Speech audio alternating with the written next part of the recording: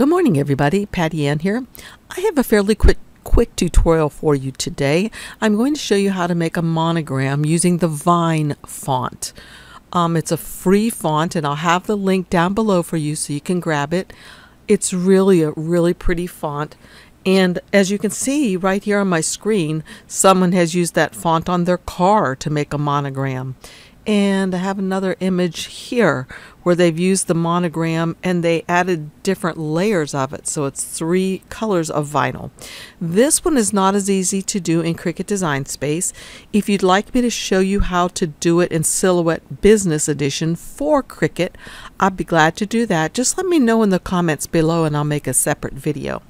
But for this one today, we're just going to be using it in Cricut Design Space 1 layer. So the first thing I need to do is show you where to get it. You'll come to this freesvgdesigns.com, and I'll have the link below, as I said, along with all my other affiliate links, although this is not one. But I do appreciate it when you use those because it helps me to keep my little tutorials going. So anyway, I'll have the link for you below. You'll come to this place and you'll come down here and you'll download. When you download it, you're going to have to extract it because it will come as a zip file. And then you will have to choose one and double click on it to install. The one that I usually like to install is the OTF file. You'll have a TTF and an OTF, and I usually install the OTF file. So here is mine right here. And when you click on it, it's going to look like this. And when you double click on it, and then all you have to do is click on the word install, and it will install it right away onto your computer, which you'll be able to use it in Cricut Design Space after you close it and reopen it. The same with Silhouette Studio. However, sometimes there's one more little step you have to do in Silhouette Studio, and I'll have those steps listed below for you too, in case you're strictly a Silhouette user.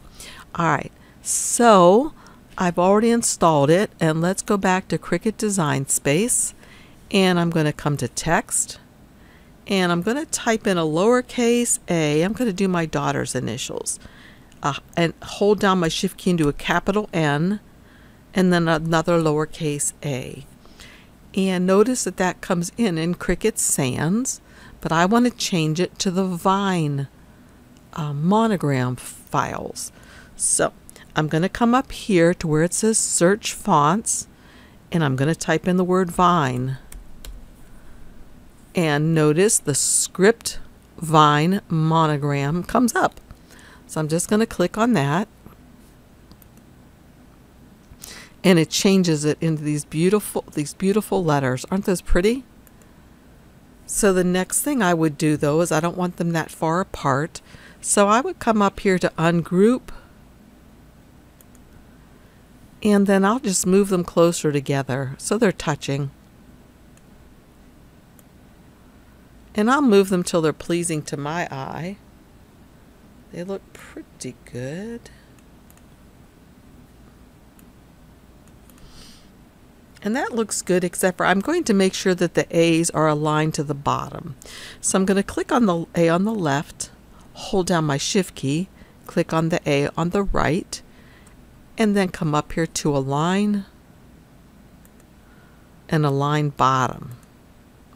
Okay, perfect. So now all I have to do, and I'm going to zoom in for a minute to make sure that these are touching right here, because I want them to be. Looks like they are. So I'm going to select everything and say weld. And one way I can tell if they're welded nicely is if I come up here and change this to white, I'll be able to see more clearly, and definitely they were connected. You see that? And there's no strange little places that I need to contour out. If there were, say like this was a crazy little spot right here that I didn't really want it to cut, I could click on the image, come over here to contour, and then I could get rid of that little spot by just clicking on it notice it's no longer going to cut out right there. And if I want to, I actually could do that. So maybe I will just this time. I think I'll do that because I'm going to contour out this one on the top of the N. That one. And I think there's one down here I could contour out. That one. And let's see how that looks. Okay, that looks pretty good unless I want to contour this out, and I do think I will. So let me go to contour again. And so this just makes a thicker letter. Contour that out. All right. So that still looks really good, and I'm happy with that. So I'm going to change it back to black. And that's really pretty. So the next thing I'm going to do is I could be done with this and I could just go ahead and make it. Or if I want to, what I can do, you know, put it on the decal on my car or whatever, on a notebook, whatever. But what I'm going to do, I'm going to come to images and I'm going to type in the word wreath. And I'm going to grab a wreath to go around this stuff. My monogram. And you can try any one of these that you like. I tried the puppy one once. It was really cute. The paw prints. Since the font is really jazzy, I prefer not to get anything too terribly jazzy for this. So I'm going to go way back here and just choose this very plain one and say insert. So all I need to do then is just grab a hold of this and make it larger until, now I need to click over here on the layers panel because I don't seem to be able to grab that text. I'm going to do that and just center it kind of to my eyeball. I'll be doing this later, you know, on the object. And I'm going to change this to black as well. And so that could be it. And I could leave it as two colors if you like, you know, put two colors of vinyl on your car. That one was charging a lot more money because they were using multiple colors of vinyl.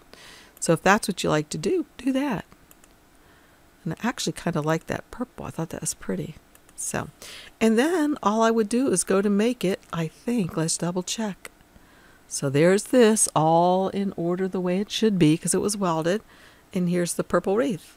And we would just continue on and make it and put it on our car as a car decal, similar to what we saw here and here. And there was one more that I saw where they had put circles and things around it, but I didn't save that one. So I hope you enjoyed this short tutorial, and I hope you have fun making monograms using the Vine font. If you like my videos, please give me a thumbs up and subscribe. I'm like 5 people away from 15,000, so I hope you subscribe. And make sure you look up my links down below. If you're in the market to purchase anything, it helps support this channel and helps me to be able to continue making these videos. Again, one last thing is if you want me to show you how you can make multiple layers of the monogram in Silhouette Studio Business Edition for Cricut or for Silhouette, let me know in the comments below. Thank you. Bye-bye.